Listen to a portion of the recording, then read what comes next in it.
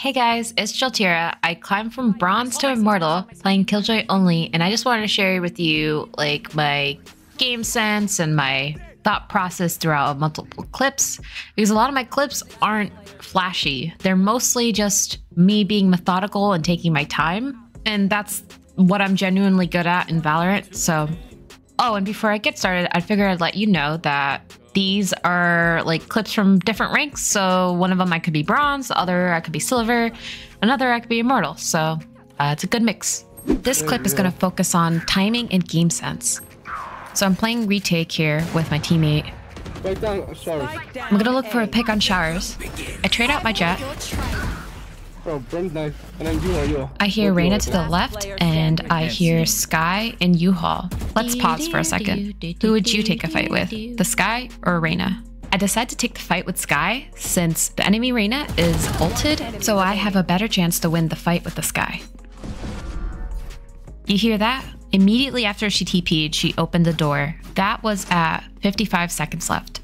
At 42 seconds, I decided that she is going back A. The moment you leave teleporter and run to hookah, it takes around 8 seconds. 13 seconds have passed, and that's when I decided that I needed to go back A. And that is how I caught her off guard. By the way, I think I forgot to mention I was immortal in this clip. Oh my god, you're so good. Holy fuck.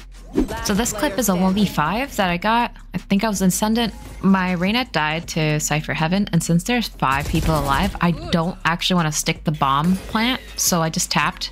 Skye did a really bad flash, and I was just waiting to see if she would swing off of her flash, and she did. I heard 2 footsteps, and I fake tapped and swung the 2 people. And the last one was Sova, and he was just using a classic for some reason.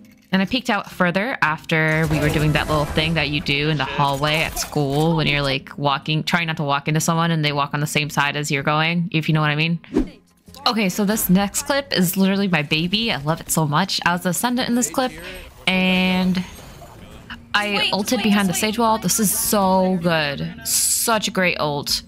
You can literally just wait for them. If they don't fight you for this ult, you can literally wait for them to back up and start defusing when there's like 2 or 3 seconds left of the ult. And you'll defuse. I didn't have to kill a single person. Isn't that amazing? Lazy as fuck for my rank up. Okay, for this clip, we got stalled on attack, and I decide that we should probably kill Flanker and then go A off of it.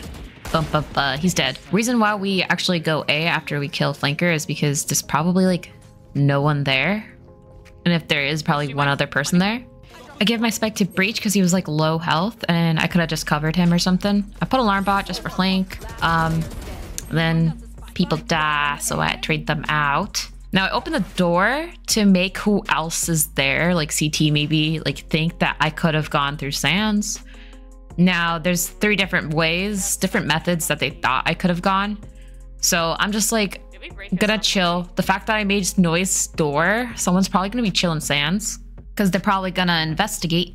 I put my turret out for some intel, and I'm planting. There's someone Sands, and my alarm bot popped off, so I know that someone else is also a main. They're a molly. Now I'm ulting. This is a really good ult spot if you have drop control as Killjoy. I'm mollying because he caged because he was gonna try to push out and kill me. So I mollied to put even more pressure on him, and I was able to kill him.